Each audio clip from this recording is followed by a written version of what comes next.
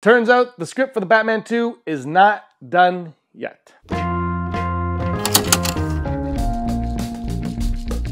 Hey everyone, this is Digital Charcuterie. If you're looking forward to the Batman 2 and you like the Penguin, hit that subscribe button. I talk about them all the time. And we're looking to hit 4,000 subscribers by the end of the year. And to all of our new subscribers, thank you so much for hanging out with us for all these videos. Let's go right into it. The Batman 2 script back in September on Batman Day, a day or two before Batman Day, it was revealed that Matt Reeves had completed the script for the Batman 2, and then all kind of went silent, and the Penguin came out, and we were all distracted by how great that show was, and we talked about that show and the theories in that show and what this show could mean for the Batman 2. But now James Gunn is on his press tour for Creature Commandos, and in it, he's been talking about Batman. Of course, everyone's going to bring up Batman and, of course, Superman, but mostly Batman. People are obsessed with Batman. So he talks about Batman. And he says, yes, they're working on The Brave and the Bold. And Matt Reeves is still working on the script for the Batman 2. Yes, Matt Reeves is working on the script for the Batman 2. James Gunn on Threads clarified that it was a misunderstanding when it was first reported that the script was Gunn. He said that it was no ill intention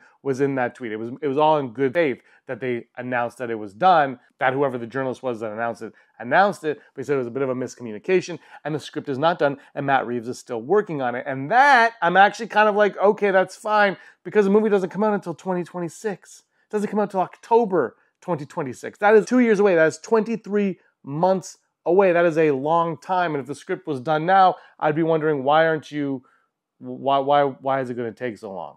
Why would it take so long? But it says, okay, he has to get the script. He wants to get the script exactly where he feels it needs to be a successful movie. But then I started thinking about the success of The Penguin. And The Penguin was such a great show. We talked about it every week here. I talked to you guys about it. We all loved The Penguin. We all had our theories and what we heard and this and that. And I did a couple videos early on, and one time was from My Time to Shine Hello on Twitter, saying that Sofia Falcone Gigante was going to have a big role in the Batman 2. And at the time, I said take it with a grain of salt, because you didn't know if she was going to live or die at that point. But obviously, spoilers if you haven't seen The Penguin, hit pause, go watch it, come back in 8 hours. She obviously survives and is in Arkham, so she could have a play in the Batman 2. Potentially, the Penguin's going to lead us in there. She could be there at some point. If Selena Kyle shows up, why wouldn't Selena Kyle have a scene with Sophia? If, the ending of the series kind of hints at, her leaving a note being like, hey, we're blood, we're half sisters, how are we going to deal with this? Or, you're not alone, your whole family's not gone, you have support, or whatever the case may be there. So we know that is happening. Now, of course, Sofia Gigante was a character that exploded. Everybody loves Sofia. Christine Milioti slaughtered that role, just completely crushed it. And her character arc from beginning to end, just the way, like if you think about where her character is, at, not the very end, but towards the end, where she started from and how she gets there, and just like this greatly written antagonist for the Penguin for this show, you'd almost think that maybe in writing the Batman 2, Matt Reeves takes a step back and says, okay, this is someone to play with, to utilize. The fans really, really, really connected with Sophia, and would it be dumb not to utilize this character in the Batman 2? Now, of course, Penguin's only going to have 5 to 6 scenes, so maybe Sophia only has 2 to 3 scenes. And the report from My Time to Shine Hello a month or so ago stating that she had a very big role. I don't know if I would necessarily believe that, because again, you can't alienate the people who didn't watch the Penguin series, especially if this movie is still going to be PG-13. There's a lot of people who won't watch an R-rated film but can watch a PG-13 rated film. However, James Gunn also said that in the DCU anyway, they're going to have ratings for whatever works best for the movies that they're doing. I'll do a video on that later, but if it needs to be rated R, it'll be rated R. If it needs to be rated G, it will be rated G. But does that count with the Batman? I know the Batman is not in the DCU, but James Gunn is still the head of DC Studios, and the Batman 2 is a part of DC Studios. So could that play a factor into the Batman 2, and could they even be working the script to give it a hard R rating, or to get a little bit, or to toe the line a little bit more, and maybe even deal with an R rating to get the best script no matter what the rating of this film is, knowing that a Batman movie from DCU will be coming that probably most likely won't be R rated. You have to think that with the DCU, they're having, obviously, Clayface, Alan Tudyk is going to be voicing Clayface, so if they have characters like that, some movies might be hard R, thinking like Lobo, but Batman, I think you got to make accessible for everybody. And if you make DCU Batman accessible in that way, it'll still be, I think, a PG-13, don't get me wrong, but if you make DCU Batman a little bit more accessible, maybe you go harder with the Batman 2, and you look at the success of Logan, of the first Joker, of Blade, of Deadpool and Wolverine and things like that, and you say, okay, if we can push the boundary, like Deadpool and Wolverine, I think is a prime example of, and even Joker 1, where these movies can make $1 billion if they're done right. If you do it right, they can be pushed. So he could be looking at a way to incorporate Sofia Gigante into it and also maybe push that rating a little bit further along if he gets the okay for it. Because why handcuff yourself with a PG-13 if you need to be rated R? I added a whole video on this, and I don't think it needs to be rated R. Don't get me wrong, but if that's holding you back and now James Gunn is giving you the okay, maybe you take a step back and you say, I need to rework this script.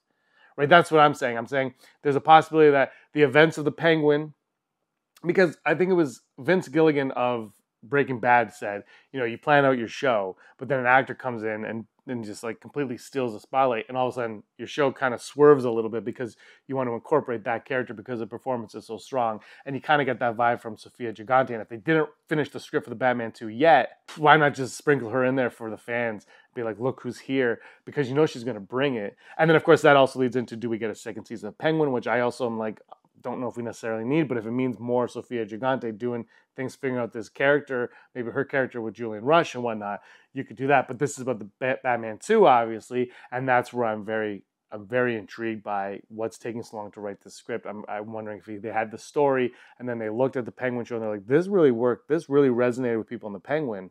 Maybe we incorporate that into the Batman 2. And again, I'm not saying the whole movie is Sofia Gigante movie or whoever they would bring in, but 2 to 3 scenes, you have little moments with these characters to be like, oh yeah, I know that character. I remember that character. And then that character can evolve and grow in the Reeves verse, which is something that this, obviously through the Penguin, was something that they're very, very good at doing and using it very effectively. So while it sucks that it's taking 900 years to get the Batman 2 script complete, I'm not so torn up about it because I have a lot of faith in the production crew behind it, with Matt Reeves dealing with it and just the storyline, and understand that it is 3 movies, and Colin Farrell signed on for 3 movies. So the fact that they have an idea for 3 movies fleshed out, and I still think Court of Owls is what's coming here, but the idea that they have 3 movies fleshed out, and they're like, okay, we're going to take our time and we're going to massage it. And it would be great if they wrote 2 and 3 back to back. It doesn't sound like they're going to do that, but like I said, I'm okay. Like, get that idea, massage the idea, let it go, and then give us the best movie you can get. And if that means pushing the envelope a little bit with a rated R, if that means bringing in Sofia Gigante, if that means bringing in Eve Carlo, Penguin's mom, whatever it is from the show, if Julian Rush is actually Scarecrow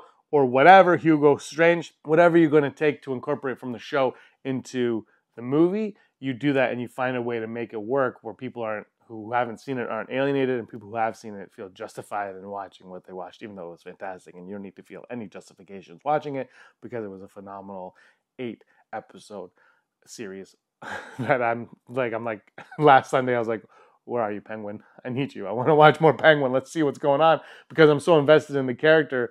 And I really want to see when Batman's going to take that SOB down. Take him down, Batman! But I still kind of root for Penguin. But take him down, Batman.